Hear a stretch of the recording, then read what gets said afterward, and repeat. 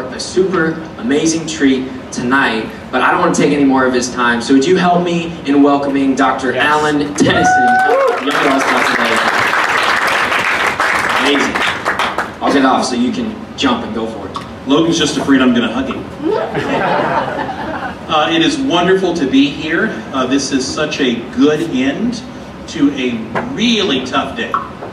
My wife and I, we have a 5-year-old, but we also do respite care, where we'll take in children from time to time to be able to keep them out of the foster system while their parents are getting whatever help they need.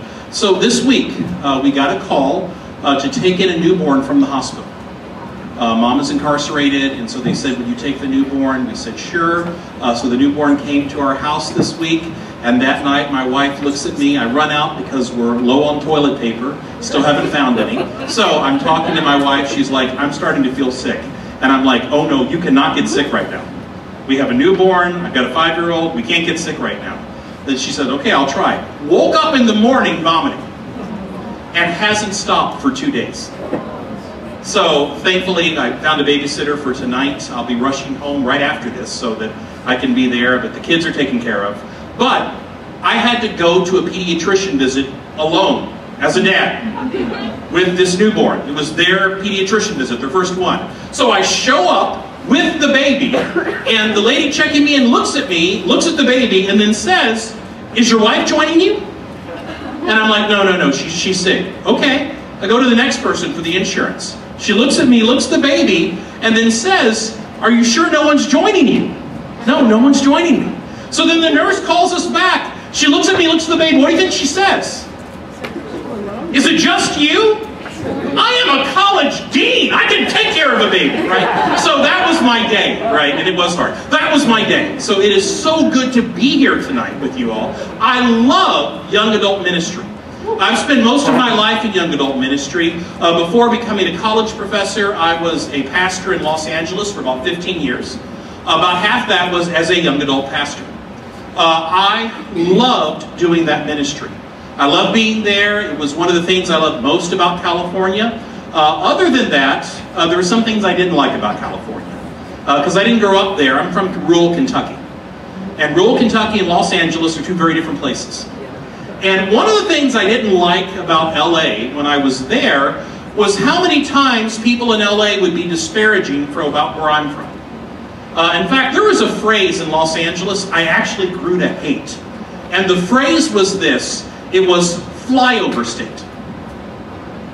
You know, you'd say something like this, you know, I was on my way from LA to New York, but the plane had to stop in one of those flyover states. What is a flyover state? It's one of those states in the middle that no one wants to go to because there's no culture there. That's the idea. You have to spend a night in Kentucky. Oh no, you are in a flyover state. And I don't like that phrase because it's disparaging to where I'm from. But I actually think there's something about that phrase that is useful for us. It's something I want to talk about tonight. Because I think sometimes we have the same idea when it comes to certain passages of the Bible. How many know there are certain passages of the Bible that are flyover passages? I've ever read the Bible and you come to this point and you're like, whoops, there we go. You know, it was great in Exodus, goodbye Leviticus. Now we're going straight to 3 stories in Numbers, Deuteronomy, and then Joshua, here we come. Right, we jump over. It is a flyover passage. Tonight, I want to read for you what may be the most flown over passage in the Bible. And what's awkward about it is it's the first chapter of the New Testament. Matthew chapter 1, beginning at verse number 1. And I'm just going to read here the first 6 verses. The book of the genealogy of Jesus Christ, the son of David, the son of Abraham. Abraham was the father of Isaac, and Isaac the father of Jacob. And Jacob the father of Judah and his brothers, and Judah the father of Perez and Zerah by Tamar, and Perez the father of Hezron, and Hezron the father of Ram, and Ram the father of Abinadab, and Abinadab the father of Nahshon, and Nahshon the father of Salmon, and Salmon the father of Boaz by Rahab, and Boaz the father of Obed by Ruth, and Obed the father of Jesse, and Jesse the father of David the king, and David was the father of Solomon by the wife of Uriah. Now, what's so awkward about this is that this is how the New Testament begins. How Have you ever had someone come to faith in your church, come to faith in your group, and they're like, I'm so excited to read the Bible, I'm going to start with the Gospel of Matthew. And you're like, no!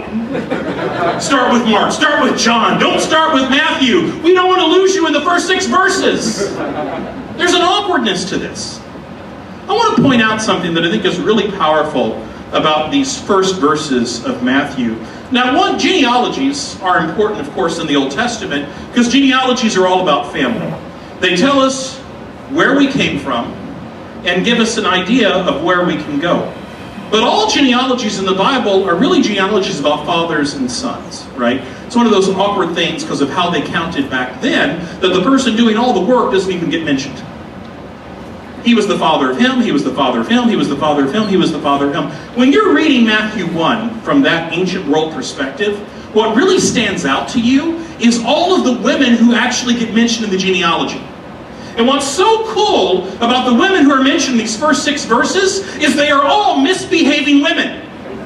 And that's one of the reasons why they're in the first 6 verses.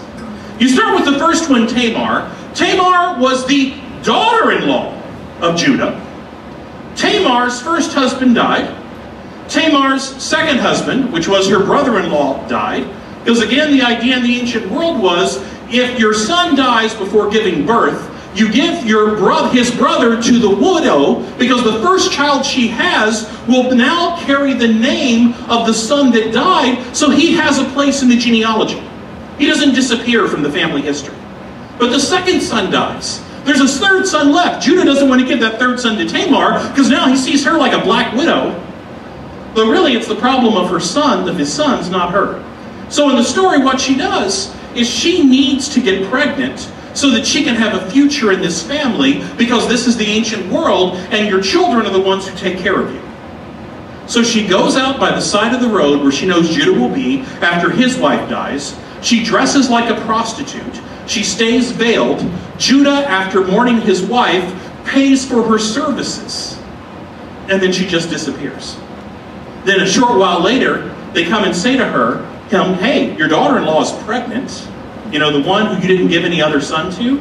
And he says, oh, she's got to be punished. And she basically lets him know who the father is. And Judah has this brilliant line where he simply says this, she is more righteous than I am. What made her more righteous than Judah?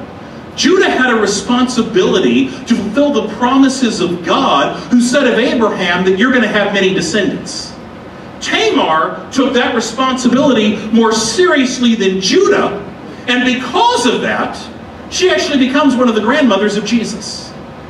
We get to the next woman, who actually probably was a prostitute, Rahab.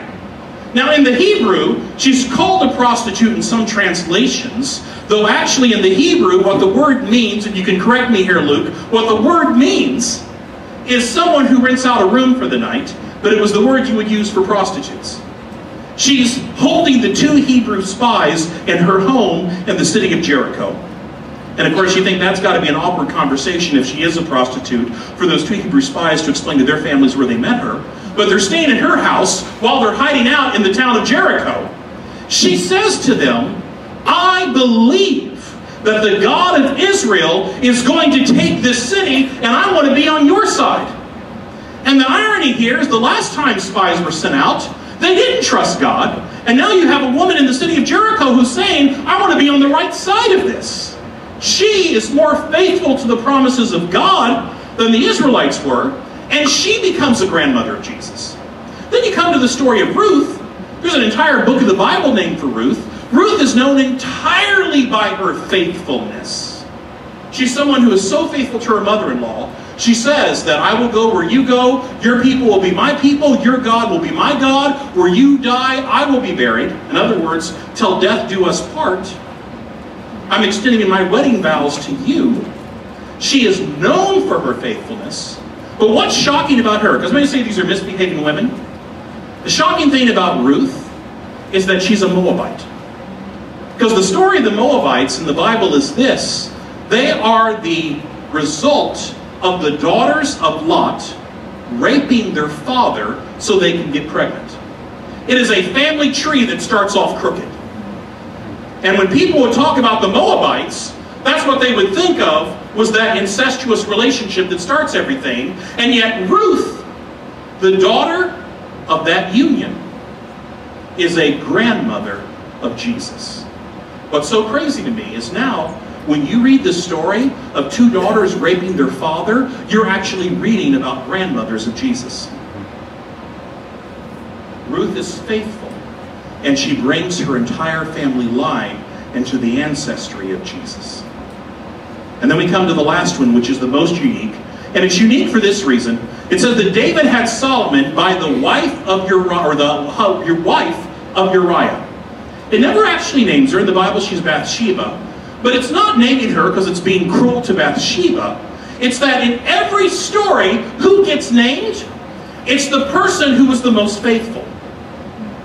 Tamar was faithful to the promises of God. Rahab was faithful to the promises of God. Ruth was faithful to the promises of God. In the story of David and Bathsheba, the only one who's faithful is the husband, Uriah the Hittite, who was so faithful he wouldn't even go along with David's plan to let people know that he didn't knock up the wife of one of his soldiers.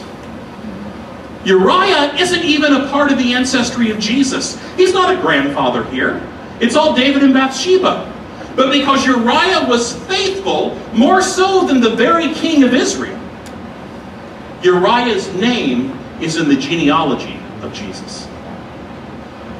In Matthew 1, the people who are faithful to the promises of God are the ones who become the ancestors of Jesus. And what's so interesting to me is, of course, the genealogy stops with Jesus. But it stops with Jesus because Jesus is the one from whom all the rest of us come as spiritual descendants. He never gets married. He never has children. But through the rest of the New Testament, when it talks about our relationship to Jesus, how many of you know it talks about it using the image of family? We become adopted into that family. We are the children of God. God is our Father. Jesus is our brother. We speak of one another as brothers and sisters before God. When we read the stories of the ancestors of Jesus, they are people who are faithful to the promise of God. When we look at who we are as the descendants of Jesus, of his work, of his ministry, what defines us as part of that family is our faithfulness to the Word of God.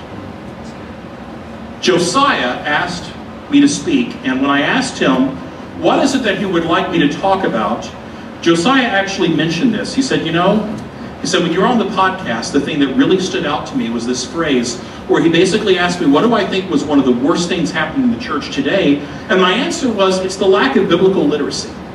And my analogy that I used in the podcast was this. It's like the church is married to the Bible, and we used to live under the same roof, and we ate at the same table, and we shared the same bed.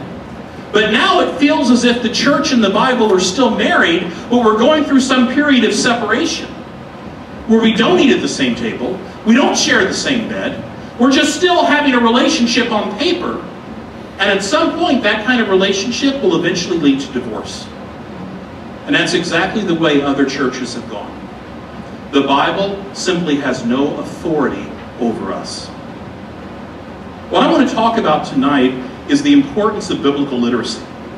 The importance of biblical literacy. The Bible gives us the story of Jesus, and we become part of that story as it becomes our story. And this is actually what biblical formation means. It's the process by which the Bible becomes our story, and all the results that come from living out that story. What I'm really talking about is discipleship. Discipleship is where we reach the point where we learn to live as if we're living out the story of the Bible. That's the importance of biblical literacy. Jesus in the Bible is presented to us as the Word of God.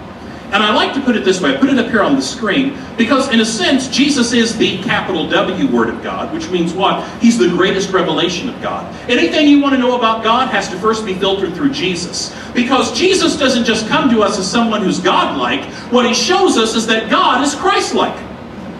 And everything the Bible says about God now is filtered through that person of Jesus. So it kind of goes like this. God, Jesus, the greatest revelation of God. Then you have the gospel, which is the message of Jesus. Then you have the Bible, which is the infallible record of what God has done in the world through Christ. Then you have the church, which is that which teaches and brings people into a life of the Word of God. And then you have the world, which is where we're sent out as the place of salvation. Now, what seems to be missing from this whole list? What? Holy Spirit. Holy Spirit. So where do we find the Holy Spirit in this? How is it that Jesus is conceived? By the Holy Spirit. How is it that the message of Jesus goes forth? By the Spirit. How is it that the Bible was inspired? How is it that the church teaches the Bible? How is it that the church goes out into the world? The Holy Spirit is all over this. Everything that God does in the world, He's doing through His Spirit for the glory of the Son, which goes back to the Father. What's our role in this? Our role is to be people who bring others into the life of the Bible. Our role is to be people who bring others into the life of the Bible, because without that, there will always be a cap on how much someone can mature in their faith. And understand what I mean by that. I'm not talking about formal education. I'm talking about a knowledge of God's Word. Without that knowledge of God's Word, there will always be a cap on how far someone can grow in their faith. You know, people can be illiterate and still have a knowledge of God's Word. But without that knowledge, there will always be a cap. What's the scripture say here? In 2 Timothy, probably the most famous passage we have about Scripture. 2 Timothy 3:16. All Scripture is inspired by God. Have you heard that before? How does that verse continue, though? All Scripture, one, is inspired by God, but all Scripture is also, two, and is useful. And is useful. Too many times as Christians, we focus so much on inspiration, but we forget usefulness. Useful for what? For correcting, for rebuking, for training up in righteousness. All Scripture is inspired. Again, this is the work of the Holy Spirit. Another way of translating this is to say it's God-breathed or God-spirited. There's no part of Scripture that the Spirit inspired which is not meant to be used for our spiritual formation. So really what I want to ask tonight is this: do we know as leaders how to teach all of Scripture so that it is useful for the formation of the people God has put under our charge? Do we know how to use the Bible so that they can become like Christ?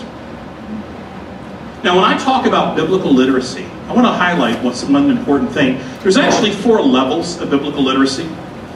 And sometimes we focus just on the first level. But these 4 levels, the first one actually begins with knowing the Bible. Sometimes that's where we stop. And I do want to highlight, it's important that people know the Bible. Here's something that's kind of missing, and this is the first thing we notice. We now live in a culture where you can't assume that people grew up hearing stories about the Bible. You know, one thing that defines a culture is that they have the same shared stories. You want to try and define which, is this a culture group? Is that a culture group? Is that a culture group? What are their stories? If they have a set of shared stories, that defines the culture group. But we live in a culture today that has missed out on some of those shared stories. You know, I sometimes joke that we now live in a time where less people know the relationship between Jacob and Esau than they do the relationship between Darth Vader and Luke Skywalker. If I was to go out on the street and I was to tell you, what's the relationship with Luke Skywalker and Darth Vader? How many of you would know that people would know the answer to that question? And I say to them, what's the relationship between Jacob and Esau? And their first response might be, Jacob and Esau who? I never met them. Who are you talking about? We're missing out on these shared stories as a culture. I'm not even talking about the church. You know, there have been some funny things that have happened because of this. One funny thing, although this part wasn't funny, was Princess Di's funeral. Remember Princess Diana? When she died, The Prime Minister of England at the time was Tony Blair. Tony Blair's part in the service was he stood up and he simply read from 1 Corinthians 13, love is patient, love is kind, love keeps no record of wrongs, love endures all things, love never fails. He read through that whole thing, never said where it was from, he just stood up and read it. After the funeral, people from all over England wrote into the government asking where they could find that poem and whether or not the Prime Minister had written it himself. They just didn't know. We're losing that culture because we lose those shared stories. A second thing we lose is we also lose the metaphors and image, the shared vocabulary and lexicon of metaphors that come from those shared stories. When Abraham Lincoln stood up and he said, "A house divided against itself cannot stand," in the Douglas-Lincoln debates, everyone in the audience knew that came from the words of Jesus. He didn't have to explain where that came from or what it was about. You could quote scripture and everyone in the audience is like, oh yeah. When George W. Bush, in his first inaugural address, quoted from the prophet Isaiah, and he didn't give reference, he just talked about an angel out of the whirlwind, everyone in the country said, what is he talking about? Did the man just have a stroke on stage? He just starts talking about angels. They had no idea where the reference came from. We lose a sense of shared culture. We lose a sense of the imagery, the lexicon of metaphors that we use to explain other things. But then here's where it gets hard for the church. When we don't have biblical literacy, we also lose an understanding of God's work and God's role in the world. I see a lot of people as a professor who come to North Central University who, even some of them who may have grown up in church, who simply don't know the Bible. And it's not just that they don't know the Bible, they actually don't know that God has always been at work in the world. Because they don't have any stories to explain that. Here's the thing, if you don't know God's Word, you're not going to know God's work. And if you don't know God's work, you're not going to be able to discern God's will. And the reason so many people today have a hard time figuring out what God wants isn't because God's not speaking, it's because they quit reading where He's talking. They don't know His will because they don't know His work, because they don't know His Word.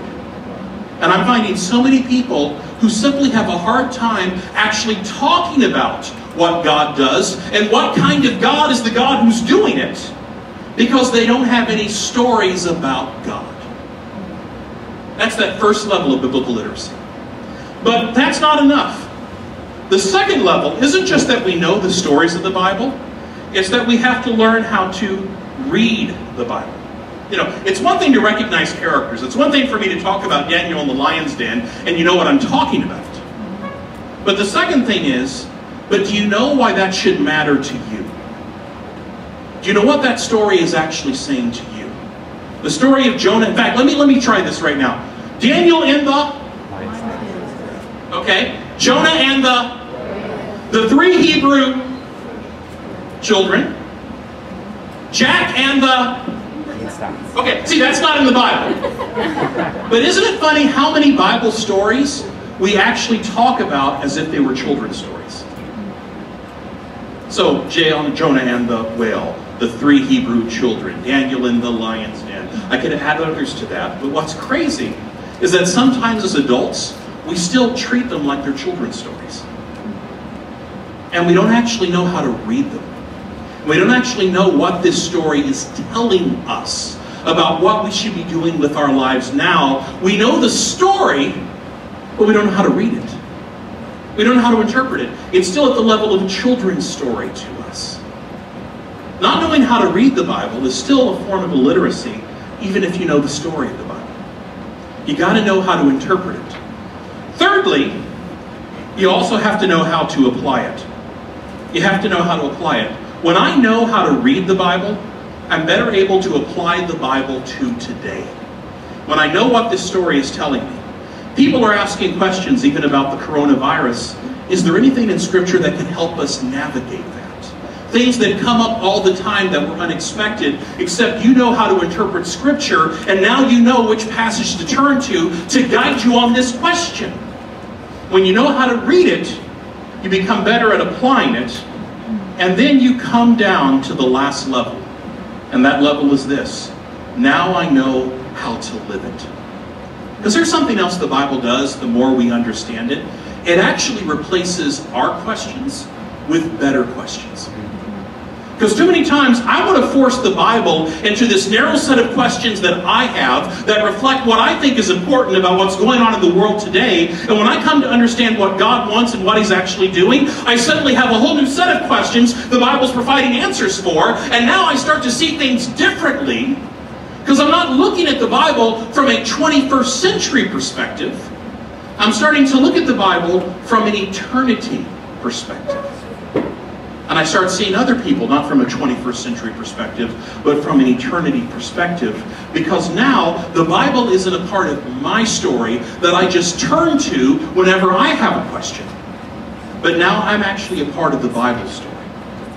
And I'm living it out in this way that sets me apart. That's the goal of every Christian.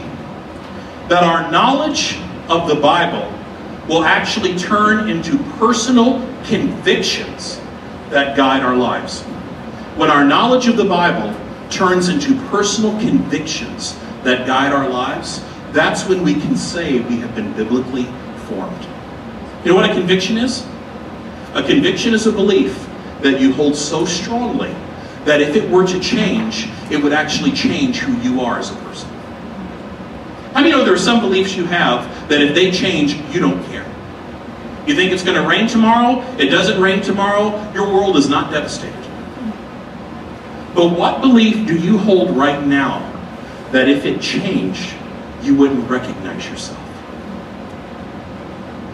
That's a conviction. Sometimes I say to my students, we don't even sometimes know where our convictions are until we get offended. And have you ever gotten offended by something and you were surprised that that offended you, but you got really offended? Somebody just stepped on one of your convictions. That this is something I hold so deeply that if it was to change, I would be changed as a person. When the stories of the Bible become our personal convictions, then we can say we've been biblically formed.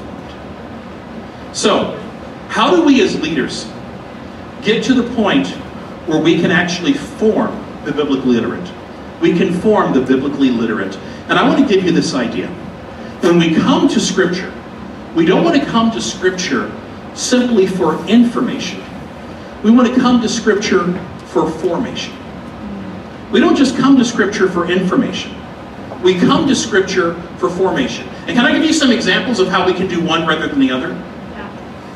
How many of you have ever read the Bible just for the sake of reading it? I mean, how many of you ever read the Bible because you felt like you had to today? Like it was a box that you had to check off on your Jesus card for the day, and now I've done this. That's reading the Bible for information. When you read the Bible for formation, you're not coming to it just to read it. You're coming to it to give it the opportunity to change you. You're coming to it to give it the opportunity to change you. Another way we can read it for information is sometimes we read the Bible one verse at a time. Anyone ever done that? You know, it's one of the things that I like and don't like about the YouVersion is YouVersion. How many have YouVersion on your phones? It gives you one verse of the Bible a day, and I look at it and I'm like, well, I've read the Bible today. And yet the truth is, the Bible wasn't written by chapters and the Bible wasn't written by verses. You know, the whole chapter idea, dividing the Bible into chapters, was the work of one bishop in England in the 12th century. And the whole point of dividing it into chapters is to make it easier to find your place. It's a lot easier to turn to Isaiah 43 than for the guy to say, okay, let's all turn to the middle of Isaiah. And because of that, it was a printer in 16th century Geneva that decided to further divide it into verses. So this whole chapter-verse division is the work of just two people. And we get it wrong at the very beginning. How many know Genesis 1, the whole first day of creation, actually goes into the second chapter? We got it wrong in the first chapter and how we divided chapters and verses. Because chapters and verses aren't biblical. They're not Holy Spirit inspired. It was just to make it easier. Here's what a chapter and verse is. It's a page number. Let's all open our Bibles and turn to John 3:16. It tells you where to turn. How many of you know that you don't read any other book just by the page number? You're reading the Harry Potter series, and Voldemort raised his wand, and, oh, page 100, I'll just close the book right now. No, you turn the page. Because you want to get to the end of the story. Reading the Bible for information. We read it one verse at a time. Reading the Bible for formation. We read the Bible one story, one teaching, one idea at a time. Chapters and verses are helpful to find your place. They're not helpful to divide up Scripture as this is all it's saying. Does that make sense? Another way, when we read the Bible for information, we're looking for answers to our question. When we read it for formation, we're looking for the answers the Bible has to give, and we learn the questions that matter. Another way we read for information is we judge the message of the Bible in comparison to some higher authority. How many times this happens in class? I'm explaining something about Scripture, and a student brings in another authority. And I have to ask the question, why is that more of an authority to you? It's okay to ask the question, how do I compare this to that? But sometimes the question is put as, well, we know this is true. Why is that your authority? When we come to Scripture for formation, we're letting the Bible be the final authority. And then finally, when we read it for information, we're trying to master the biblical text as something we control. When we come to it for formation, we're allowing the text to have control over us. Sometimes this is what happens with people who get doctorates, is they do biblical studies because they want to control the text, rather than letting the text control them. That's information. That's not formation. And by the way, I know people with doctorates in the Bible who don't know anything about it because they haven't been changed. That's not what matters if all you know is information. So, this is what we're going for with formation. So, how do we read the Bible? And you know what? I'm going to just go to the next slide and just throw this up here. I'm going to read this pretty quickly. This is John Wesley's guidelines to reading the Bible. I just love this. John Wesley wrote a preface to the Old Testament, and in like 2 paragraphs, he said, here's how you should read the Bible, and it still holds up today. What does he say? 1, you got to make time to read the Bible consistently. What he means by that isn't just read it at a certain time of the day, but he means read it as a time set apart. When you come to Scripture, let Scripture be the thing you're doing right now. Don't multitask the Bible. Don't multitask the Bible. Let it be the thing you're doing right now. Secondly, learn to read from both the Old and the New Testament. How many of you know we have a lot of flyover passages, but some of us have a flyover covenant? Where I only want this part of the Bible. In fact, sometimes I say to students, if I ask you to pull out your Bibles and rip out every page you haven't read in the last 5 years, how big would your Bible be? Okay, well, let's do it a different way. Rip out every page you're not planning to read in the next 10 years. How big would your Bible be? Read all of Scripture. Read in order to learn and to do the will of God. Again, it's this formation idea. Read it in the light of the main teachings of Scripture. Read prayerfully, because the person who inspired the Scripture is actually with us right now. And in prayer, we can read the Bible so that He can teach us what to learn. And then finally, read it with pauses to examine yourself. Now, it is possible to read the Bible and to kind of, I say sometimes when we do surgery on ourselves, we always use an axe, whereas the Holy Spirit always uses a scalpel. So you can over-examine. But the truth is, the Bible is there to form us. When is the last time reading the Bible actually changed your mind? I want you to think about that. When is the last time reading the Bible actually changed your mind? You read it and you said, I got to do things differently. Read it prayerfully and let it examine you. So, here's how we read. How about how do we teach? You want to hear quickly how to teach the Bible? Yeah. This is my whole application piece right here. And it's simply this. 1, have a commitment to the Old Testament. Why do you have a commitment to the Old Testament? Because you have a commitment to Jesus, and that's what the Old Testament is teaching you about. Have a commitment to the Old Testament, including the ugly parts and including the boring parts. Sometimes what I do with students as well is I say to them, tell me what parts of the Bible we don't need. And while this hasn't happened in North Central, I've been at other colleges where students immediately raise their hand. They're like, I got a part we don't need. So I write it out on the board, and then I write what they've lost by losing that part of the Bible. So we don't need the minor prophets. So I write on the board social justice, and I cross it out. There it goes. What else do we not need? Leviticus. Who needs Leviticus? Okay, environmentalism and holiness. Let's cross it right out. Any part of the Bible that you lose something significant for the church being the church. And the reason sometimes the church isn't the church is because that's a church that's already cut out that part of their Bible in their experience. Be sure to include everything. Just learn how to read it. The problem isn't the Bible, the problem is lousy teachers. Learn how to read it so you can teach it. I'm going to give you some resources in a second. Have a commitment to the New Testament, including the smallest books, including the scary parts. And of course here I mean the book of Revelation. But including the scary parts. And then commit in some way to teaching the whole story of the Bible. As a leader, be intentional. Because if you're not intentional, what's going to happen is in your teaching, you're going to keep going back to the parts of Scripture you're comfortable with, rather than making yourself more comfortable with other parts of Scripture. Be intentional about teaching the whole of Scripture to your community. There's a variety of ways to do this. You could go through every book of the Bible and an overview in a short time. I did one small group where we did the Bible in 90 days. How much did they take from that? Well, they didn't memorize the whole Scripture, but they did walk away having a sense of what every part of the Bible was about. You could also go through particular books as part of a yearly plan. You could also go through every book as part of a multi-year plan, or go through some books and some things as part of a multi-year plan. There's ways you can do this, and I know sometimes our issue is, well, how long am I going to be there? You know, as a pastor, I was at one church for 15 years. I developed a 5-year plan of going through Scripture and was able to actually get through the whole of the Bible in that 5-year plan. Didn't mean that I didn't stop from time to time. Something came up like Corona and we got to talk about this. But the more they were invested in Scripture, the more they wanted to get to the rest of the story. Can I give you an illustration of how I did that at my church? And by the way, this is not a recommendation, this is just an illustration.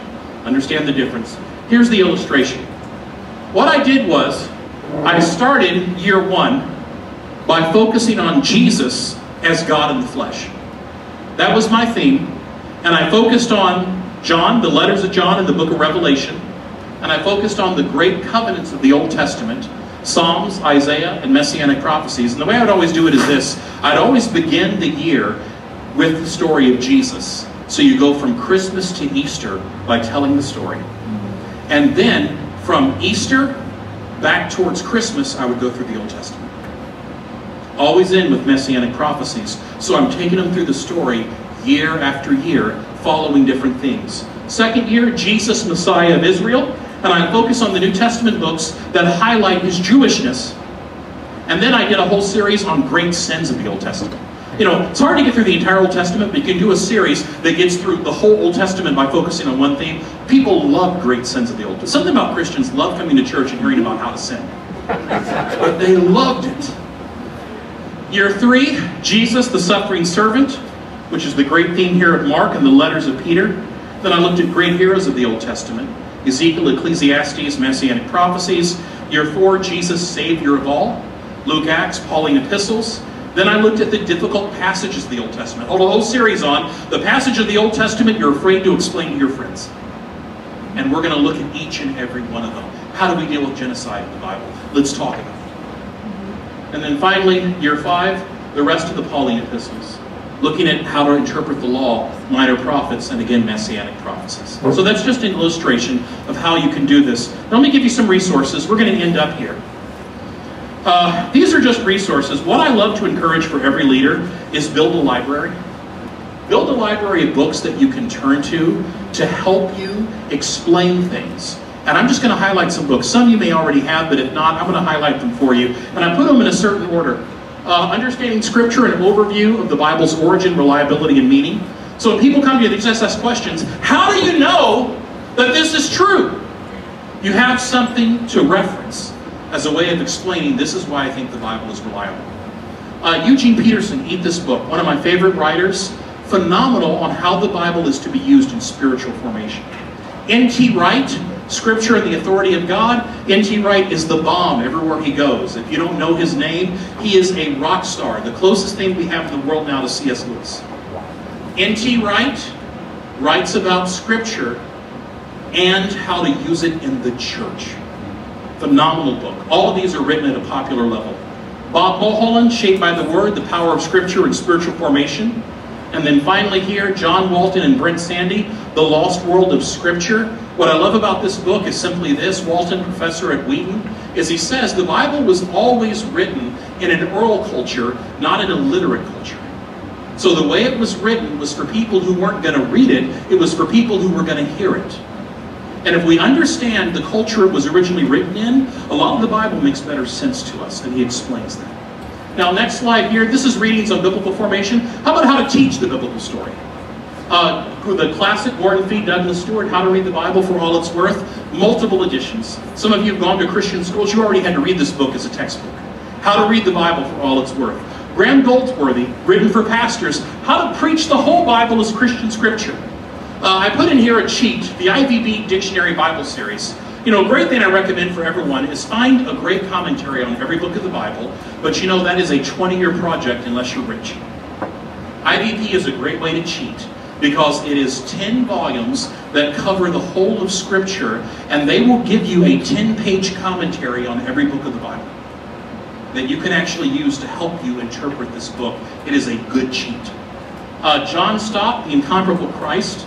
Stott is my favorite for this one thing. He shows how the entire Bible can be broken down on understanding who Jesus is. On understanding who Jesus is, you can break down all of Scripture. And then finally, David Lamb. There's a lot of books like this, but this is a good one. God Behaving Badly. How do you teach the difficult passages of Scripture? David Lamb will give you one way out. Okay, finally, I am so over time. I'm so sorry. Last thing, how many of you would like to measure the biblical literacy of your congregation or your community?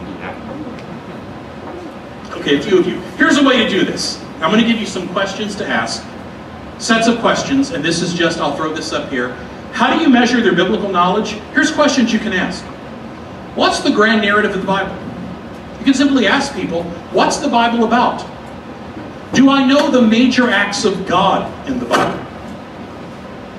Do I know the stories of major figures like Abraham, Moses, David, Jesus, and Paul? Could I actually tell you about these particular people?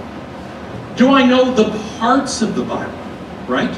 Do I understand why the first books are the first books?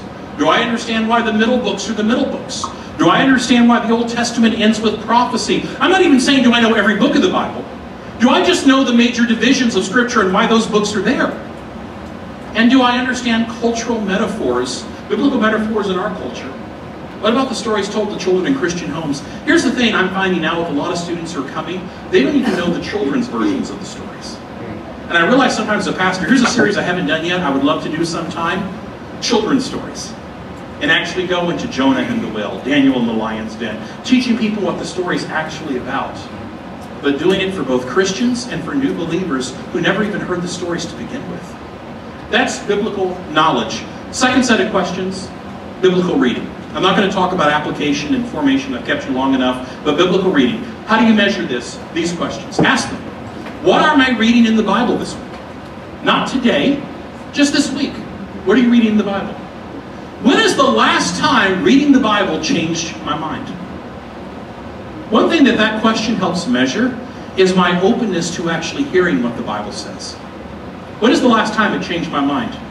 What parts of the Bible do I understand and or simply read the least? What parts of the Bible do I understand and or read the most? And this is a great one. What parts of the Bible bother me the most? Now, people might not even be able to answer that question because they're like, are there any parts of the Bible that are offensive? Well, you know they're not biblically literate, right? Because there's a lot of parts of the Bible you should be struggling with if you're being formed by this. So what are those parts? And getting them to answer this question will also help you know what areas of Scripture should I be teaching this community. Because here's where they are, here's where they're not, here's where I need to get them. Okay, I am so out of time. Thank you guys so much. Tomorrow morning I'll be back. I'm going to do something a little bit different. Here's what I'm going to do. I'm going to talk about 4 ways you can build up young adults and 4 ways you can tear down young adults. So I don't know what you're into, but 4 ways you can build them up, 4 ways you can tear them down, and we're going to talk about this tomorrow morning. I'll see you guys then.